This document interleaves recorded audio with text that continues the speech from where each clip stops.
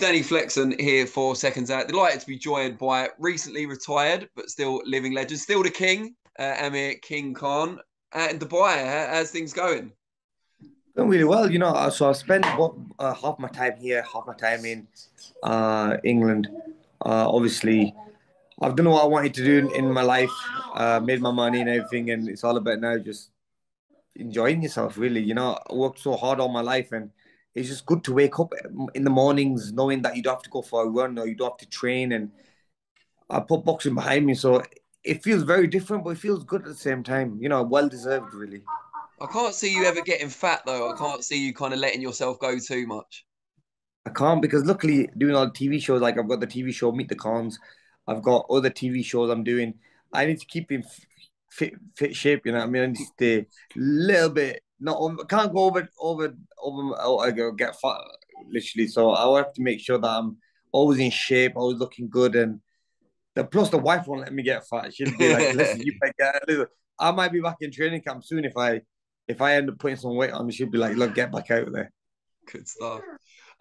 What are you actually doing out in Dubai? I know you're enjoying yourself, but what are you doing from Yeah. a work perspective as well? Because I know you obviously bumped into Yeah. Usyk yesterday. So basically, I run the whole of the Middle East with WBC, Mm. the World Boxing Council. So all the big events that happen in the like region of the Middle East, I look after. I make sure all the events are being have the right judges there, and overlooking everything, and have a team under me as well who look carefully at how events are being put out. Are the judges okay? Are the referees okay? Are they got the affiliation? Have they got the? So we kind of sign it off. Got it. So that keeps me busy as well at the same time. Plus, just retired life, really. Getting to enjoy myself, buying nice cars and stuff like that. Just kind of treating myself really because in my boxing career, I never really treated myself. I was always training, always in training camps, always fighting. But now's the time where I can now enjoy a little bit of that time and spend quality time with the kids as well. They go to school here, and also then take them to the water parks, take them to the play areas and stuff like that. Try to give them a good time that maybe. I mean, we didn't get that much of a good time when we were young kids. I mean, we did get good time, but not as much as our kids. Again, they are a little bit spoiled, but making sure that they're still very disciplined. It's our No, duty no to put them right. disrespect to Bolton, but it's not Dubai, is it? I mean, big difference, really, isn't it? Uh, Yeah, just a yeah, bit. just a little bit. But you know what? It's lovely here, though. Honestly, it's a nice place to kind of start a family and bring them up. It's like what happened in London to me when I had a gunpoint at me and they took my watch. Um, so that kind of give me that fear of coming back to UK. Things like that can happen. You're always a target, aren't you? So They've been Dubai arrested is safe. now, haven't they? I think I read. Yeah, they all got arrested. And now they want me to come back and make sure I'm at court in court for when they get when the trial starts. That's just headache, all this. I just want to be left alone and be normal, you know what I mean? But now I have to go there and I have to face the people, hope. I don't know if I'm going to recognize as any of them or I mean, it'd be good to know how it all come about and why it happened to me. But yeah. Now, I saw the pictures yesterday that you sent out. Obviously, you and Usyk in camp. He's training in Dubai for the Joshua Yeah. rematch. Very great, great pictures. We're going to attach one of them to this video. Just tell us how that came about. How did you end up crossing paths? So Usyk is training at my friend's. I'll just move it over here, just a bit quiet. The little ones. So yeah, Uzyk's training at my friend's gym. My friend's got like a car showroom, a huge showroom. It's called the Space, and he said to me, "Look, come down. Uzyk's training. It'll be nice. Uzyk's been sending me some videos because I've been saying I'm gonna come, and I've not been able to go there. He trains quite early in the morning, and every time I get a message from Usyk himself saying, "Amir, where are you?" And I'll send you the videos. It's quite funny when he sends them because he's got that that scary voice. He goes, "Hey, kid, where are you?" Hey kid, where are you? And I've let him down twice before, so I thought the third time I can't let him down. So I went there, and we had a good chat. I mean, such a nice guy, honestly, like such so humble. So he was training, and he keep looking at the ring, making sure I'm watching, and and we then after he finished his training session, um he looked in great shape, by the way. He looked very strong, looks a lot bigger. I mean, he was telling me that he put on an extra 15 kilos since he's last fought AJ. Wow. So you see how much strength he's gonna have. And I mean, he looks like a full on blown up, no, not blown up, like a full on natural heavyweight, really. He is big and looks very, very strong. Obviously, I didn't want to ask a prediction on what he thinks how the fight's gonna go, but he's very confident, and um, he still wants to remain world champion. But he did say one thing that no one saw, no one's seen me at my best yet, which I can probably believe that because I don't think we have. I think every fight he's ever had, I think he's kind of got through it quite easily, really. Mm. We've never seen him dig deep and fighting this, dig deep in the trenches and start fighting because uh, I think we'll see a different Usyk, if there's someone ever puts that pressure on him. But look, he seemed very confident, and he said his next week is going to be going to Saudi, um, and he's going to be settled over there. He asked me if I was going to be there, which I will be. I will be there. Sorry, I'm very close by. Like it's not only an hour flight, so yeah, we'll be there. But like say, yeah, he asked me who you supporting. Obviously, I said, look, AJ being from England, you being from Ukraine, you're a friend of mine as well. I know Usyk when I was in the World Championships. He also knows the guy who I beat, Kotelnik, who was also for world title. I said it's a 50-50 fight. I'm not sitting on I'm not sitting in anyone's corner. I'm just gonna sit there as look, I'm a retired fighter now, and I'm a boxing fan, so I'm gonna sit there as a fan and support the fight because I think it's gonna be a brilliant one. But look, I think it can go 50-50 because it is a 50-50 fight. The reason why is because you got AJ with the power. I'm sure AJ is going to learn from the mistakes in the first fight, which you always do, when they rematch, which I never really had a rematch with anyone. Mm. One was going to happen when I was going to fight against Lamont Peterson, but I got called off. But when you fight a rematch, you know exactly what to expect in that fight. You know what the person does, what he does right, what he does, how to beat him, um, how to break him down, and what not to do in the fight, what you did in the first fight that you got caught with. So I think who age. So the rematch. So I think it's a rematch between two fighters where they know exactly what to expect from each other.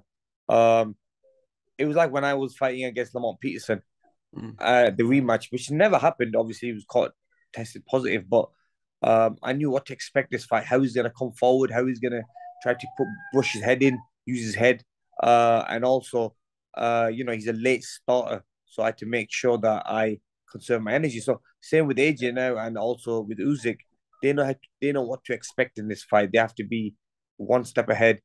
AJ's got that long jab. He's got them long shots, that strong backhand, right hand. He's got a great uppercut. So I'm sure Usyk will be working on them things. And with Usyk, he's just a great boxer. I mean, he makes a comeback. He's a great counter fighter, and he hits hard as well. So it's gonna be like a game of chess. I can't see this one going. It's not gonna be like a war. Um, it's not gonna be a war. I think it'll be more like a game of chess, and it's gonna be it's gonna be a very technical fight. Um, but yeah, I think it will again go the distance, or it could be an early knockout for someone.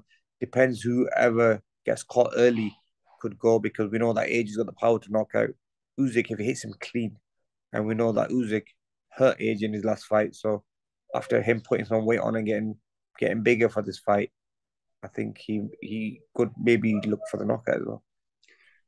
Did your You view on how the fight's gonna pan out change once you saw Usyk in camp know, yesterday? yeah. No, no, sorry. I mean, watching him train, he does look very focused and like he's in Dubai. He's very isolated. No one knows he's in Dubai. He's been here for a couple of weeks. Now that just shows if you're in a place like Dubai and it is very hard to be isolated. You might go for a walk. You might have people recognizing you and stuff like that. So credit to him there, where no one knows where he is. He's still isolated in a place like Dubai, where there's so much distraction. So credit to him there. The way I looked at him in the training yesterday, he looks more than ready. I think he looks like he's in the best shape he's ever been in. He said that's what he said as well. He is in the best shape he's ever been in. He looks strong. It's not like he didn't look like he nowhere near looked like a cruiserweight. He looked like a nice full blown up, like blown out heavyweight. Like he was strong at the weight. When he was hitting the pads and stuff. Um, and you can see like the definition on his body and stuff like that. He's very thick, and you can see it's solid muscle he's got. So um, yeah, I think I'm sure he's going to be ready. He said he doesn't want to lose his world titles, and he wants to go for more after this. So Good stuff. Now, something else I wanted to ask you about before I let you go. I'm sure you saw last night. It was confirmed that Conor Benn and Chris Eubank yeah, Jr. will be fighting, sons of legends. Not really considered to be a likely prospect until the last few months because they're such different weights. But apparently they're meeting at a catch weight. What do you make of that fight? Are you excited? that's a very good fight for a UK domestic fight. I think it's one of the biggest domestic fights that we're gonna have for a very, very long time. And 30 years it's been since the parents fought. So now we're having the younguns fight each other. It makes a great storyline, first of all. Um, I look, it's that catch weight. Is it what's that? 160. They haven't confirmed it, but I think it's between 156 and 158. So I mean, I think that favors. And then is there any hydration clause in there? It's been reported previously that there was going to be, but it hasn't. They don't mention it in the press Yeah, release, so I imagine you yeah. wouldn't. So I mean, it just depends on that. But look, everyone goes for the bigger man first. I mean, the bigger man is the stronger man, and he's the guy he's more used to being heavy and who can hit harder naturally, stronger guy, which is Eubank. But then Ben obviously has shown a lot of power in his early fights, and he does look very big for the weight. It looks naturally like he's put the weight on quite well. Sometimes I think when you put weight on like that, um, it's very hard to lose that weight again and come back down again. Mm. And I just feel like with Ben being he's still young and putting that muscle on, I think it might be hard for him to get back down to weight again. He might have to then campaign at 154 because going down to 147 where he wanted to win a world title, might be very hard. Look, I think for him it's a great business fight because at the end of the day it make good money, and also it's a fight. It's a fight which I think. Look, I'm gonna probably lean more towards Eubank because he's the heavier guy. But then again, I'm not saying that Ben is gonna get beaten. I think Ben has a chance as well. He's got that good boxing style. He might want to rough him up, and you never know. I mean, him having that extra bit of weight might give him that extra bit of strength as well. So I don't know, man. It's a hard fight to call, but I do lead more towards Eubank. How close were you at any point, and it might be not at all, to fighting Conor Benn? Like, were you ever seriously approached about that fight? Oh, never, Because I know they never. talked I mean, about I it. know Eddie mentioned it a couple of Mm. times, but never was. Never was. Um, look, no, never was. And we met. I know there was talks about it, like there were names flying around, and I think Connor said as well that yeah, I'll fight Amir, but never was a time where we were gonna fight each other. And But you I mean, I talked think it would have been a brilliant fight. I mean, I'm me at my peak, and Conor Ben at his peak as well would have been a brilliant fight. Yeah. and you talked about the difficulty in coming back down, having put on such a lot of muscle mass. Did you ever struggle with that after the Canelo fight? I know you didn't go up quite as high as he'll be going up, but coming back down to 147.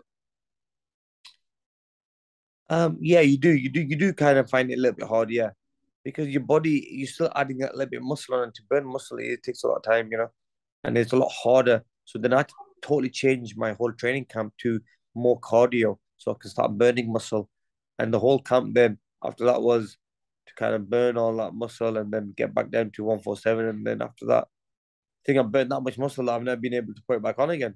You know what I mean? So. But it is harder when you go up a weight and you get used to a natural weight. It's like now when I was 147, imagine me going down to 140 again. Impossible. So I think that's what's gonna happen with Connor. I think he's gonna end up putting muscle on and strength. That it may be too hard for him to go back down to 147. Really, really appreciate the insight, mate. And it's great to catch up with you. You seem like you're in a great place, not literally Thank Dubai, although you. it is, but just a great place mentally and emotionally. I was nice pool, chilling out. Weather's beautiful. Yeah, same, same. You can't see mine here in Kent, but yeah. No, I'm Oh, glad you're happy and everything's going well. thanks, And man. yeah, let's do this more often because I think you've got a lot Yeah, to say, and I think it's really whenever you need me, just send me a message, man. I'm happy to do it anytime. will do. Brilliant, mate. All All right, right, you Danny. take care, and Yeah, I'll God speak to you bless. soon.